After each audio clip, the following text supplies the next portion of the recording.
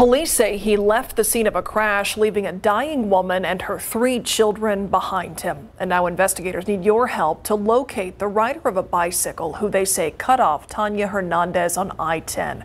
Her sisters tell our Garrett Berger that their loss leaves a hole in their family.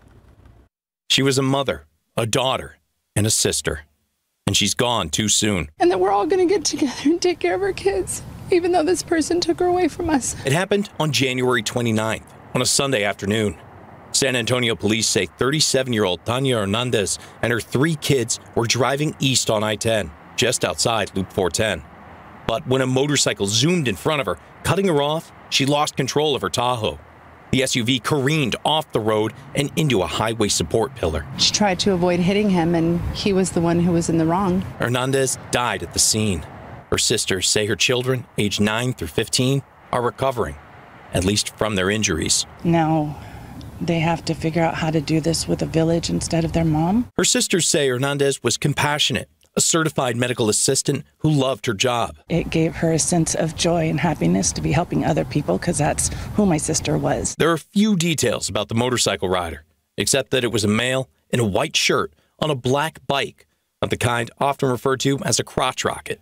Hernandez's family asking him to come forward. We have 3 kids right now that lost their mom, and they need closure, and it's only the right thing to do. Or for someone else to. I hear a mother's cry of losing a child that is unbearable.